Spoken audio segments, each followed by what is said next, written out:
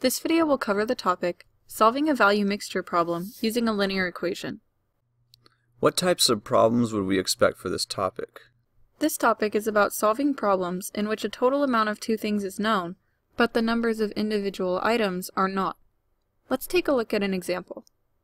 At the movie theater, child admission is $5.90 and adult admission is $9.30.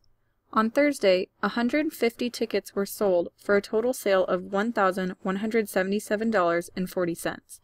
How many adult tickets were sold that day? That's a lot of information. How do I know what to do with all of it? Let's start by identifying a few things. Our ultimate goal is to find out how many adult tickets were sold on Thursday, so we should assign a variable to the number of adult tickets sold. Let's say that x equals the number of adult tickets sold. Now, since we know that the total number of tickets sold was 150, how would we represent the number of child tickets sold? Well, if the total number of tickets sold is 150, and the number of adult tickets sold is x, then the number of child tickets sold would be 150 minus x. Great job. Let's move on to the next part.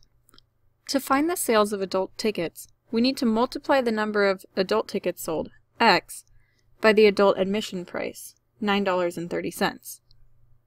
To find the sales of child tickets, we need to multiply the number of child tickets sold, 150 minus x, by the child admission price, $5.90. Since we know the total sales on Thursday were $1,177.40, we can add the sales for child tickets and the sales for adult tickets and set it equal to the known total sales. Since we only have one variable in this equation, we can now solve for x. We'll start by distributing 5.90 to the 150 and the negative x. We can now combine like terms by adding negative 5.90x plus 9.30x to get 3.40x, and we can subtract 885 from both sides so that we get the x term by itself. Now we can divide both sides by 3.40, and we get that x equals 86. Since we defined earlier that x equals the number of adult tickets sold, this answer tells us that 86 adult tickets were sold on Thursday. Okay, I think I understand. So in completing these problems, we first identify what the question wants us to find and define our variable.